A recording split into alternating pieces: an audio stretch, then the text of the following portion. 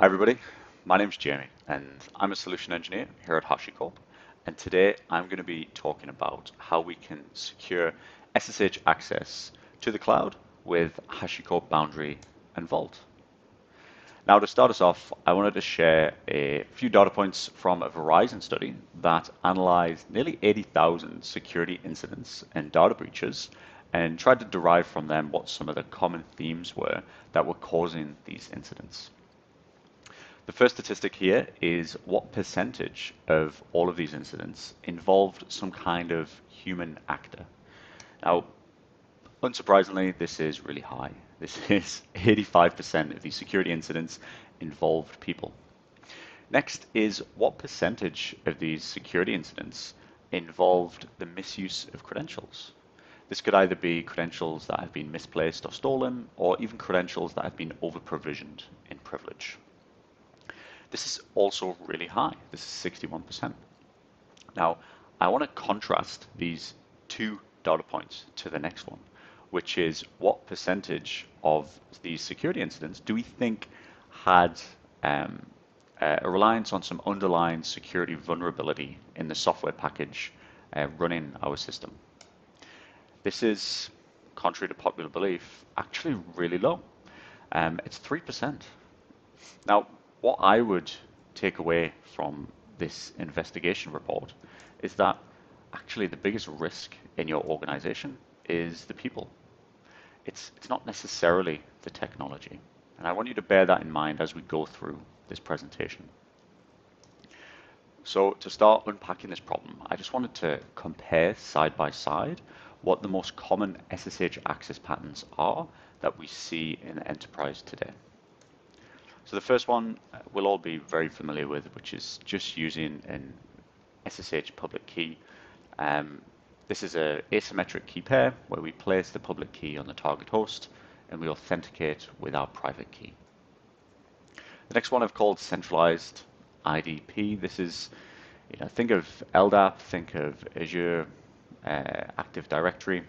Either way, we're offloading the authentication to some sort of central service. And then finally, what I've called traditional privilege access management. This is where we don't control the authentication directly from the user to the end host.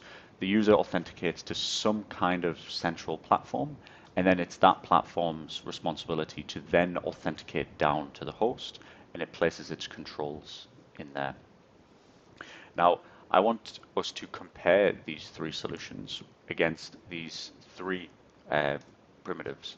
The first one is how simple are these solutions to operate for the operations teams responsible for them? The next one is what level of security controls can we place around this authentication workflow?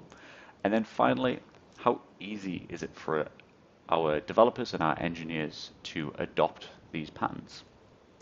So with an SSH public key pattern, this is, I think we can all think back to when we learned Linux for the first time. The chances are the way that you authenticated to your VM was with a public key, and the reason for that is it's unbelievably simple to set up and get started. Unfortunately, the trade-off of that simplicity is that there are very few controls that you can place around this type of pattern, and because of that, it's actually really easy to adopt. Another way to look at adoption would be how much does it disrupt the existing workflow, and that would be, it doesn't disrupt it much at all. It's really easy to pick up and adopt. The next one with centralized IDP, yep, it's a little less simple to operate. You've got a central service that you've got to manage. You've got to point all your hosts towards this central service, but in exchange for that, we do get more control. We can start enforcing policies with our users. We get centralized auditing and logging. And how easy is this for an organization to adopt? Yeah, a little bit less easy than something like SSH public key, but still relatively simple solution. And now going over to our traditional privilege access management platform. These are, at least from what my customers tell me, pretty complex systems to operate and roll out, and they involve a lot of components. And the trade-off for all of that is that they give us a ton of control. we can really be very prescriptive about how and when and why somebody is able to connect to a target host. And unfortunately, that means getting users to adopt these platforms can actually be quite difficult. These platforms are usually very disruptive to an engineer's workflow.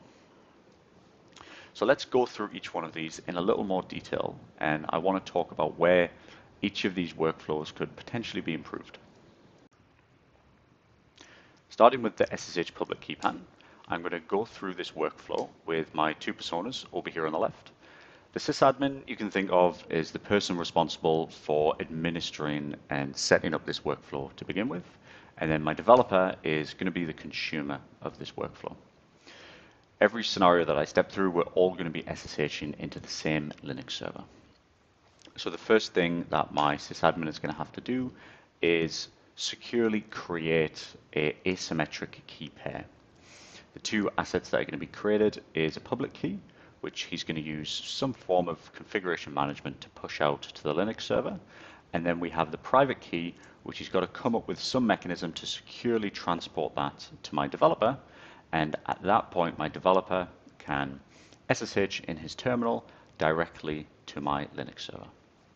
Now, this, as simple as a workflow as it is, comes with some trade-offs, and we saw that in the previous slide, and that is there's very little controls we can place around a workflow like this. For example, this private key here in red, really once that's left my sysadmin and went to the developer, we have no way as an organization to control who's going to consume that key. So if the developer then leaves it on a Bastion host or moves it to his personal laptop, we've got no way to know that that has happened. The next thing is my developer has persistent network access. So even if we did have some way to invalidate that key, which we could do, there's nothing stopping my developer just continually attempting to access my Linux server. He has network reachability between his laptop and the Linux server. And these two combined are two obvious areas that we might look at to improve in an upcoming workflow. The next one I would like to step through is the centralized IDP. Now here I've got my same two personas over here on the left, my Linux server over here on the right.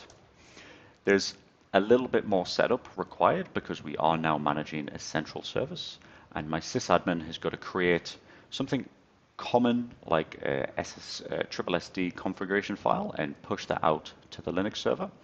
If you're not familiar with SSD, all that does is tell the Linux server to trust my central IDP for authentication purposes. The next thing my sysadmin has got to do is he's now going to create my developer a user in the IDP. And now my developer can go to his same terminal and SSH into the Linux server. And when he does that, the Linux server is going to reach out to the IDP, potentially perform some MFA, but commonly not, and then allow the user to log in. Now, the obvious places where this workflow could be improved would be, although we have some controls over this password, i.e. forcing complexity or forcing a rotation policy, it's still a static credential, and if that password is shared, it wouldn't stop somebody else potentially using that password. And then just as the previous workflow, we have persistent network access available from the developer's laptop to the Linux server. This means even if we were to disable this developer's account, there's nothing stopping him using another account that he potentially had the credentials for. Next, let's have a look at the traditional PAM, and the architecture starts to get a little bit more complex here. Again, I've still got my same two personas over here on the left and my Linux server over here on the right. And now we're going to start managing what we call common accounts, some well-known usernames, potentially a root or administrator account, and we're going to bring them under the management of our PAM solution. We're still going to have our IDP deployed in place, and the role of our sysadmin to configure all of this is first, he's going to have to go through some onboarding process where a new server gets deployed. Maybe the team that deployed that server raises a ticket to have that server onboarded into the PAM solution, and then our sysadmin will go usually through a manual GUI-driven workflow to register that server into the PAM appliance. Next, my sysadmin has got to be aware of these user accounts. He's got to make sure that they're created correctly, and he's got to go through a process of importing them into the PAM for the PAM to manage. And then finally, we still have a configuration management element on that Linux server. For a developer, the workflow will look like this. The developer now no longer authenticates directly to our Linux server, but to a central service. That service will definitely reach out to an IDP, which will enforce some sort of multi-factor authentication. And once the PAM solution is confident about the developer is who he says he is, he will then allow the developer to a process that is usually called checking out an account. So choosing one of these common accounts to use, and maybe there's even further approval gates before this is allowed to take place. And then is the PAM's responsibility to authenticate with that account to the Linux server and allow the developer to use that pathway onto the Linux server, commonly by using something like an SU at the very end, so the Linux server still sees the particular developer's account. Now this is pretty common in an enterprise environment. This is exactly how we've traditionally done privileged access management. And from a maybe more modern lens, there's a few areas that we would potentially like to improve upon this workflow. The first one is that onboarding process.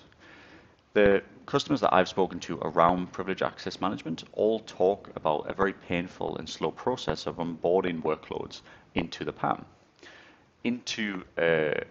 Contrasting to a traditional data center where workloads were deployed pretty statically or maybe not that often at all. Maybe that wasn't as much of a problem, but in a new cloud environment where we deploy code really regularly, that can be a bottleneck. The next thing, my sysadmin has got to manage these privileged accounts. They're going to import them into the privileged access management tool, and that process still has some operational overhead. And then finally, we still have static credentials. Even though the PAM can put some good controls around who and when can access these accounts, there's still static credentials that exist within our environment. Now, coming out of the traditional PAM, I want to share how we believe HashiCorp Boundary is different. So I'm going to go through my two personas over here on the left again with my Linux server. Apart from this time, I've got HashiCorp Boundary deployed in the middle.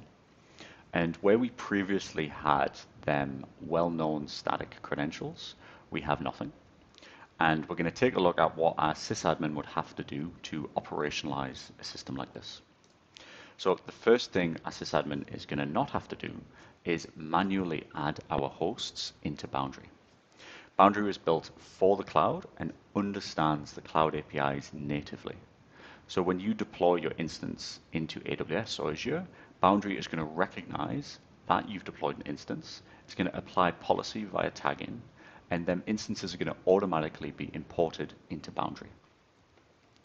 The next thing is that this solution is not going to depend on any static credentials. Everything that we're going to use to authenticate to the server is going to be generated on demand. And then, of course, we've still got a little bit of configuration management that we have to do at the end. So from a developer perspective, my developer is going to authenticate into Boundary, and Boundary is going to rely on an IDP to provide some sort of multi-factor authentication. And then the developer is going to be allowed to access our Linux server. Now this is where Boundary is going to reach out to HashiCorp Vault and ask Vault to generate a credential on our behalf. In this example, Vault is going to be creating a SSH certificate that is time limited and tightly scoped as to what it can do. That certificate is going to be pushed into the developer's workflow, and we're going to use that certificate to authenticate into the Linux server. Now, I've went through that pretty quickly. We're going to go through it practically now in a demo. So if I was to pull up my terminal, the very first thing I'm going to do as a developer is I'm going to authenticate to Boundary. Now here we would do that by running authenticate. Today I'm just going to use a username and password. I'm going to authenticate quickly here, and Boundary is going to come back and issue me a boundary token. This just means I've been successfully authenticated to Boundary. At this stage, I can now ask Boundary to tell me what targets I have access to. So I'd run this command, boundary targets list, and it's going to tell me I have 2 targets to choose from. Here I have a production cluster, because Boundary can also work with Kubernetes workflows. And we have a Linux server, which is what we're going to be looking at today. So if I was to now run my Boundary connect over SSH, I'm going to pass the target name, which was Linux 1001. When I press this, the workflow that we just seen is going to be happening behind the scenes. So Boundary is going to ask Vault to generate a short-lived SSH certificate, and we're going to use that certificate to connect to the Linux VM. You can see here my prompt is now changed. I'm on my Linux host, and just for the sake of the demo, we're going to run some commands. Let's take a look at some open sockets. What else can we do? Let's bring up a TUI, see what's running on the box, and then at some point we're going to exit the server. Now I've finished my session, what I want to show you is what it might look like from that sysadmin's perspective. So here I'm going to sign into Boundary as an administrator.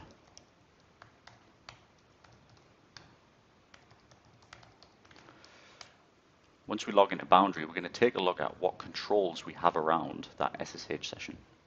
The first place I want to show you is the SSH session recording. So here we can see the session that just took place. It happened with my Linux server, and it lasted about 40 seconds. And now we're able to view this session and play it back. So all SSH channels are recorded and stored in our S3 bucket. And if we were to play the session back, we would see in real time exactly the commands that I pressed as I pressed them. So just in a second, you'll see it starts to play out the first command that I wrote, which was the hostname command, and then some IP and some socket commands. And then finally, I ran top. There we go. So here from a system administrator's perspective, even though my developer was able to use their native tools directly in their terminal, we still have a good level of control around what was happening within that session. So let's go back to the slides for a second.